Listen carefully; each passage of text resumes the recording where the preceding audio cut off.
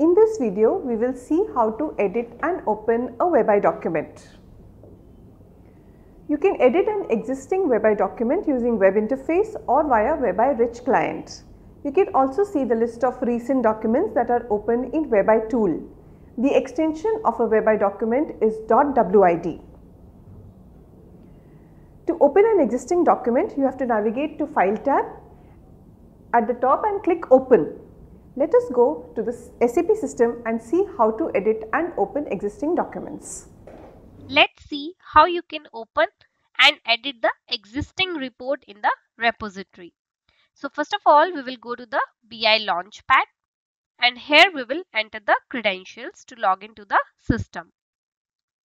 So once we will log in, after that we have to go to the document which we want to open and edit. So let's say if I go here and after that if I traverse to the report which I want to edit.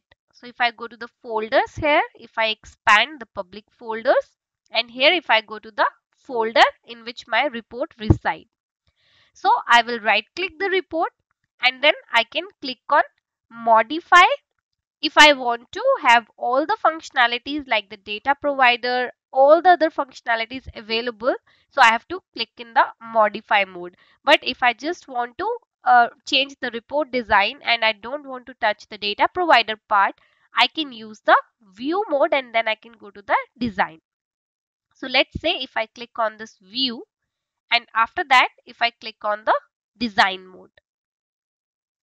So if I go to the design mode, so now I can do the changes in this report. So let's say if I want to remove this profit column from my report, I can simply select it, I can delete it, and after that I can save that back to the repository. So this is a very normal scenario in the projects where we have to edit the existing report. So how you will edit the existing report? So you have to just go to the Launchpad or your Webi Rich client. After that you have to open that report and then you have to do the changes, and once the changes are done you can save this report using this option of save. So once you will click on save, the report will be saved in the BO repository.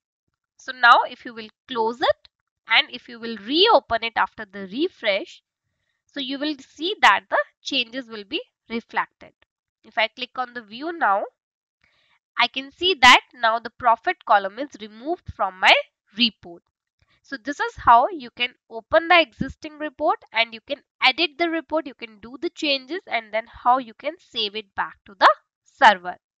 Thank you.